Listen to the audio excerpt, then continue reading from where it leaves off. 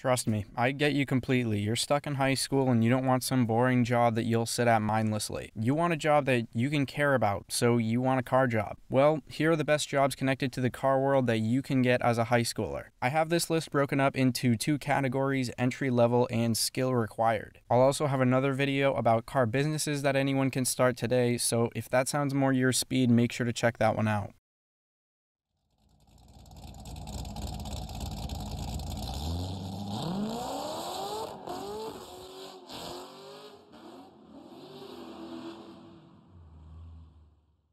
The most important thing to keep in mind with all of this is that you really have to look around to where you live. If you can find a drag strip, racetrack, automotive museum, aftermarket parts manufacturer, or anything like that, that's a fantastic option that very few high schoolers have, so definitely take advantage of it. We're going to start this off with the entry-level jobs. These are entry-level, but for 3 of these jobs, you will need a driver's license, but most older high schoolers have one. Number 1 is car detailing. Everyone loves a super clean car, so they're willing to pay for this type of stuff. Car detailing requires hours of backbent work, but some people love the satisfaction of cleaning, and you never know what's going to come rolling up to the lot.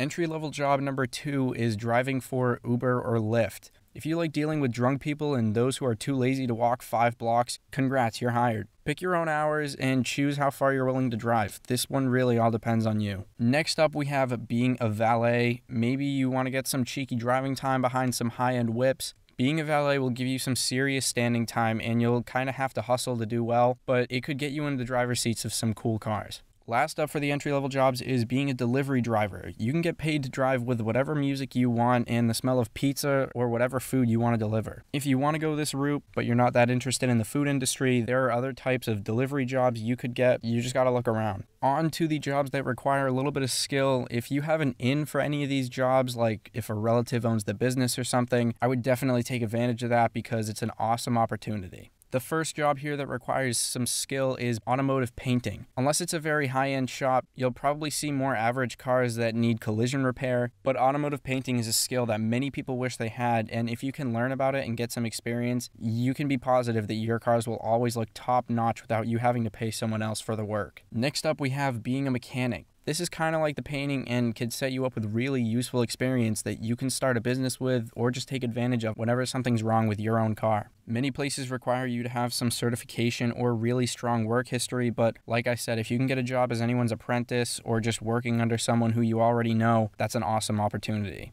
Next up is being a car salesman, and yeah, it sounds bad, it can be really stressful, and personally I don't think I would enjoy it, but it would allow you to see a huge variety of cars and to really know buying and selling better than anyone else. If prior to applying to this you can get a job in some type of retail, then that's a good thing to have on your resume while applying for something like this. Finally, we have working at a vinyl wrap shop. This is a lot like the paint, but it's less common in most areas. While a paint shop might deal with more repairs, wrap companies generally deal with higher end cars, so if I had the choice between any of the jobs on here, I'd probably rank this one at the top. This is yet another position that can get you a really cool skill for the future. If you ever end up wanting to wrap your own car, you'll already know how to do it and you might even know where to buy the materials from. And you could always start your own business with this later on.